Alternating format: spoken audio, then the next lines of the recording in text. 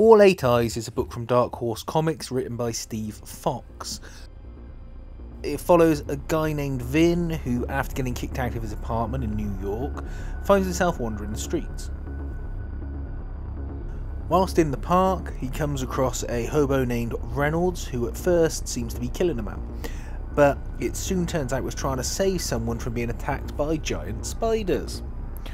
Vin finds out that there are giant spiders everywhere in New York, and because they stay away from the rich, all the people they are killing get overlooked and they tend to go unnoticed. There's a message in there somewhere. As it would mean they would have to deal with them. Reynolds has other ideas. He wants to expose them to the world and in particular kill a certain spider. Reynolds is chasing the big one, a spider who killed his family and caused him to become disfigured, sort of his white whale as it's referred to in the book. Alongside this we have a parks officer named Dominguez who's trying to get her boss to take the rumours of giant spiders seriously and starts her own mission to get proof of the spiders. These stories culminate in a subway encounter and quite a dramatic finish that I didn't think would hit as hard as it did.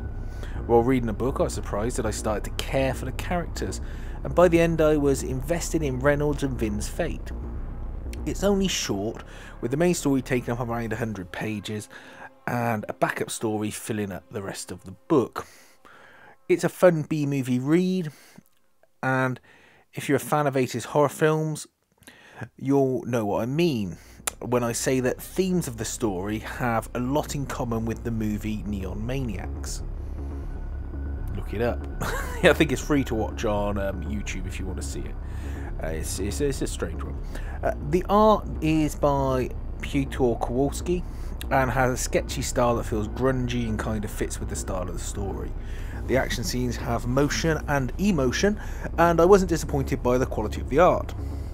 Dark Horse has been producing some really fun new work lately, and this would fit nicely in the library of anyone who wants to have a story that fits in the B-movie mood. The book is going for around £12 in paperback format, but if like me you are running out of space, then you can get a digital copy for around the £5 mark, which I think is a really good value buy.